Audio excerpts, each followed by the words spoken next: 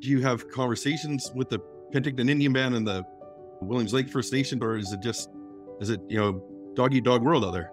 We're definitely have a good relationship with the First Nation communities down there, and ultimately First Nations communities should be able to decide what they want to do and have jurisdiction over their different business enterprises. Yeah. And WLFN fully respects that. We find that sometimes we sit a bit alone in terms of what the long-term framework of cannabis is going to look like. And so far, people, when we have these conversations, they can't necessarily answer